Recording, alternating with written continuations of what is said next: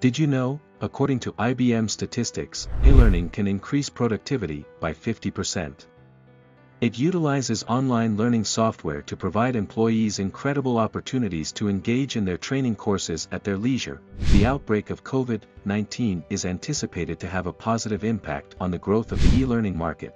Many online learning platforms offered free access to their services, including platforms like BYJU'S, a Bangalore-based educational technology and online tutoring firm. Since announcing free live classes on its Think and Learn app, BYJU'S has seen a 200% increase in the number of new students using its product. In July 2020, Google partnered with the Central Board of Secondary Education, CBSE, to digitize classrooms in India.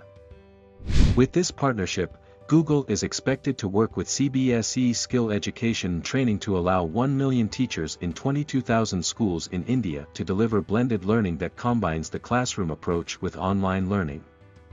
Thus, increase in the number of such collaborations drives the growth of the e-learning market during the COVID-19 pandemic.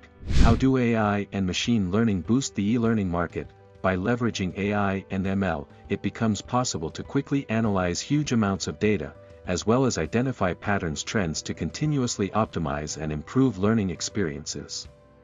It helps make the course creation process much simpler, faster, and more agile without having to sacrifice quality.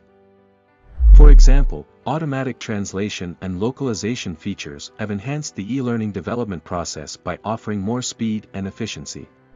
According to the report published by Allied Market Research, the global e-learning market is projected to reach $840.1 billion by 2030, registering a CAGR of 17.5% from 2021 to 2030.